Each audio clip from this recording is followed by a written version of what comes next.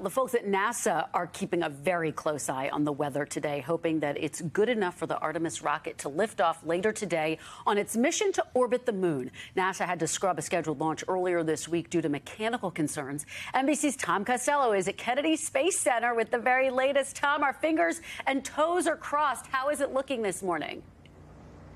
So far, so good. The countdown has resumed. They have been filling that massive fuel tank with a combination of liquid hydrogen and liquid oxygen. That's all going well. And the launch is supposed to open. The launch window opens at 2:17 p.m. Eastern time. It's a 2-hour window.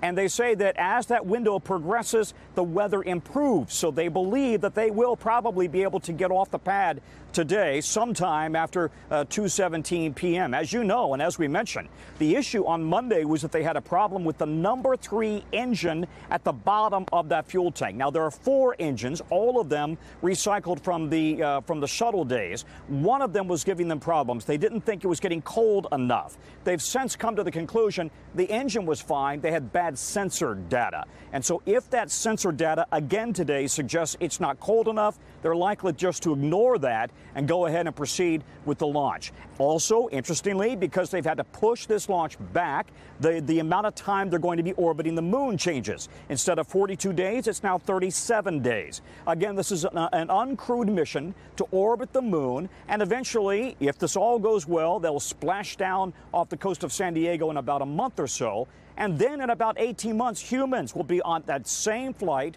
orbiting the moon, and then a mooned mission landing on the moon in 2025 or 2026. So today is critical to getting all of this up and running. Kristen? It sure is, and we will all be watching and hoping. Tom, thank you so much. If and when the launch happens later today, you can watch it live on our streaming channel, NBC News Now. Hey, thanks for watching our YouTube channel. Find your favorite recipes, celebrity interviews, uplifting stories, shop our favorite deals, and so much more with the Today app. Download it now.